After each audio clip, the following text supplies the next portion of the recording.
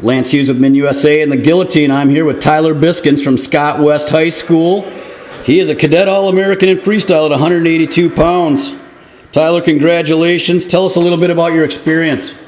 It's my first time coming up here, so I kind of didn't know what to expect. I wasn't really expecting a high place or anything like that, so I just wanted to kind of get better on my folk style, and then after a while, kind of started to realize that I can compete up here and started to do well, and I finally ended up taking 5th, so it was a pretty good experience. Very good. So anybody who watched you this whole tournament knows that you've got a vicious move.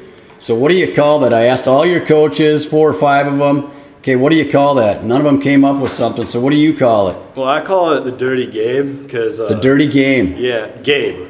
Because Gabe Fogarty is the one who started first using it and showed it to me.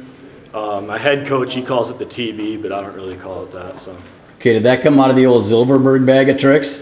No, it was just something Fogarty kind of came up with on his own. Very good. All right, so the coolest thing I saw at all of Fargo, you did your move, got your pin for your placing match.